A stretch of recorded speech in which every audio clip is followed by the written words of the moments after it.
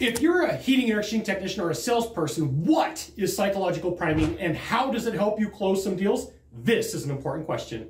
I'm Scott Sylvan. I'm coming to you live from Sacramento, California on a perfect day to talk about sales and a perfect day to talk about you for HVAC Technician Sales Secrets. So psychological priming is something very cool that you could use when you talk to your buyers, your clients, whoever you're having a process with. Now, the thing that you need to know is you could use psychological priming with words, colors, shapes, phrases, books, emotions. The list can go on and on and on. So I'm going to give you an intro to the topic more than the whole macro experience. So let's say that you have a product that you want to sell and it's $1,000.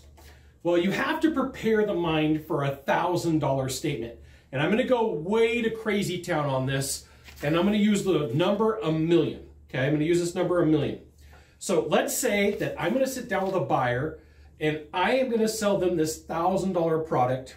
And let's say it's an air scrubber. I know they range in price, right? So you could say something along the lines of, it's possible to feel 1,000,000 times better after getting an air scrubber. Now, I'm just using this as an example. Please don't use this exact example and go into a home and say you're going to feel 1,000,000 times better, because if you make that promise, you're not going to live up to it. So there's a lesson in this.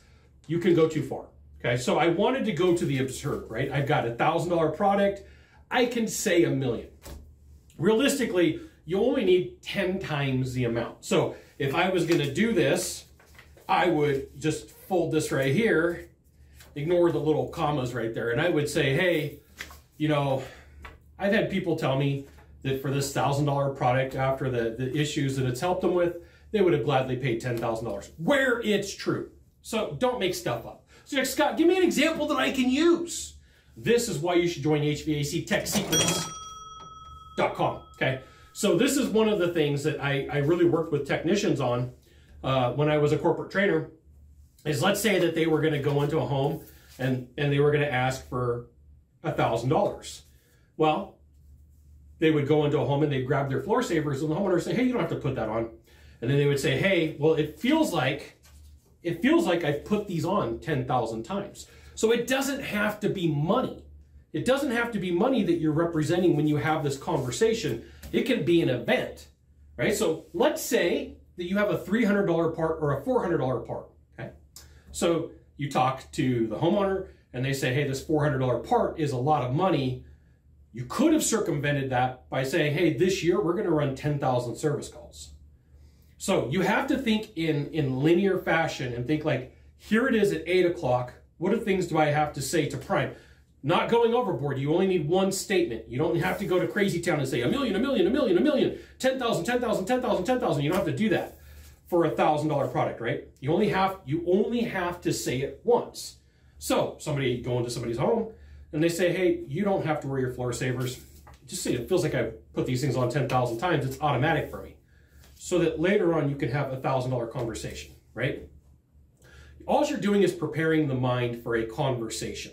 All you're doing is saying, here are some possibilities. Here's some things that I could do. Now, I want to give you a bonus.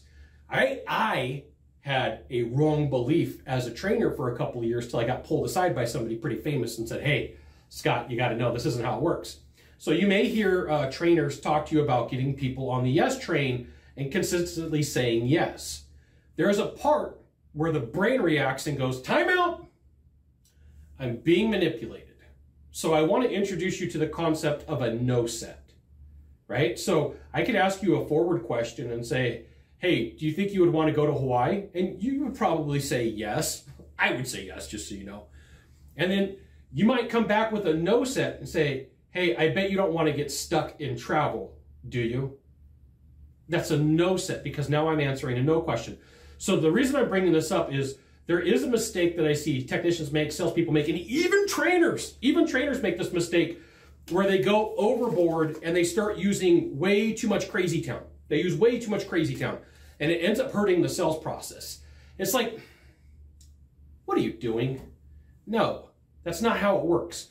Too many yeses has the possibility of getting you in trouble. So you could vary your conversations. You could ask questions that are going to lead to a yes, And then you could ask a couple of questions that are going to lead to a no, which if somebody's agreeing you with a no, that is a reverse set. And you got to learn how to use these things. A little bit more advanced of a technique, but I see trainers out there a lot saying, just keep getting people to say yes. Just keep getting people to say yes. It's entirely possible to do that, but you end up with resistance in the sales process, and it does create a challenge. You've got one thing to do from here. Just one thing. Find the subscribe button, click on it. Every time I send out a video, you'll get an update that says HVAC Technician Sales Secrets sent out another fantastic video. You should check it out, which you should. We'll see you soon.